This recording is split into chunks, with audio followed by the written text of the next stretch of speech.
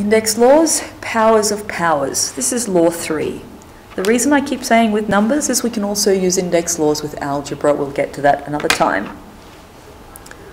As always with index laws, to work out what the shortcut is, we try expanding it.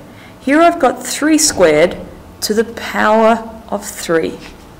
That means 3 squared times 3 squared times 3 squared. Let's write that out. 3 squared times 3 squared times 3 squared. If I wanted to, I could expand this even more, because each 3 squared is 3 times 3. What's the shortcut? I ended up with 3 to the power 6, and that was 3 lots of 3 squared. 3 lots of 2 gave me that 6, so my shortcut when I'm raising a power to a power,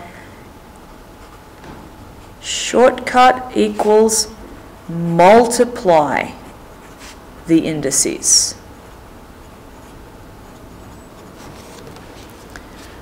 So we don't have to do this whole expanding thing because we can see that there's a shortcut and it's easier.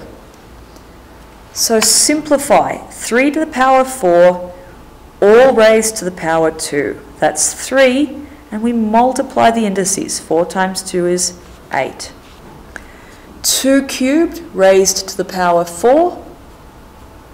That's 2, and I multiply the indices. 3 times 4 is 12. We also need to look at the 0 index. Something to the power 0. We already know that anything to the power 1 is just itself. So we've got to work out what 3 to the power 0 is.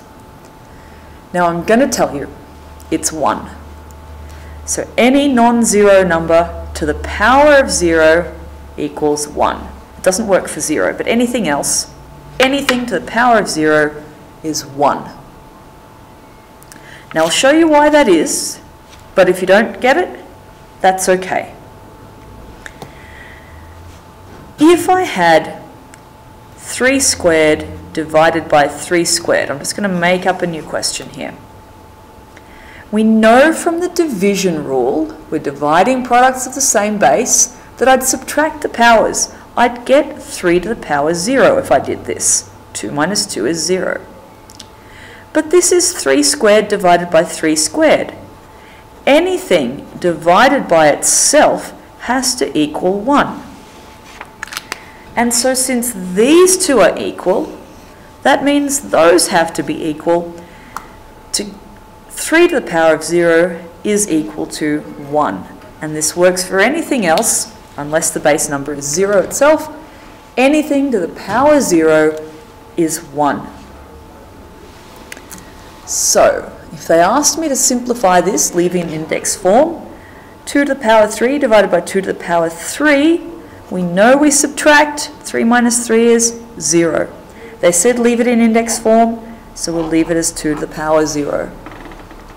We might almost always also get asked to find the value or to simplify, and if we just got told to simplify, we'd take this to 1.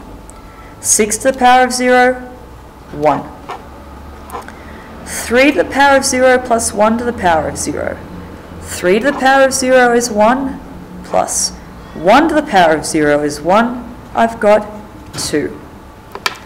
Here I've got 2 times 4 to the power 0. Remember, we do powers before we do times in order of operations. So this is 2 times 4 to the power of 0 is 1.